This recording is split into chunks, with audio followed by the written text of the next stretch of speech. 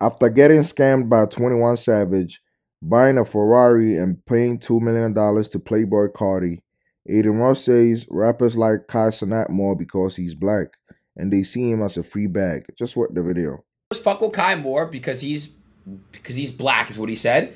And they look at you and they see you're a free lick and they think you're a hoe and they want to play and they see you as an opportunity.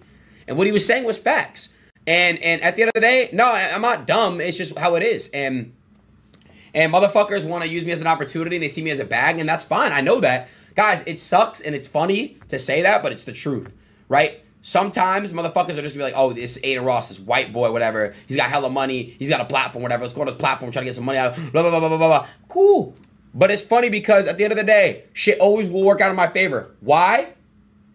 Not because I'm Jewish, because I'm smart and I realize things. I already know it. I sound Jewish. It's not because I'm Jewish, bro. It's not because I'm a Jew. It's not. Two things can be true. I mean, at some point, if he was smart, he would have realized that he was getting scammed right away. But what do you expect? They are black and he's black. But also, other than race, Kai's streams is way different than his and he's actually funny. From all the snippets I've seen of Adin Ross, it doesn't give that. Rappers not trying to be homeboys with him. They relate to Kai more and it's okay.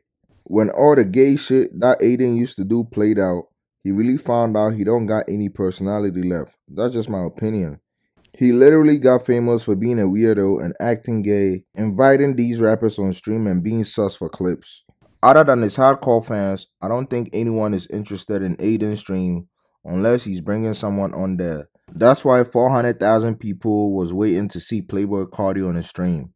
I really don't think Playboy Cardi will do Cenat like that. Adin flew across the country, waited hours. Playboy Cardi finally shows up. He awkwardly dances for 5 minutes, stares at the wall for 2 minutes, ignores everything Adin asks, got $2 million in cash, and walked out. If that's not the biggest scam in live streaming history, I don't know what is. But hey, happy Black History Month. Let me know what you think in the comments down below.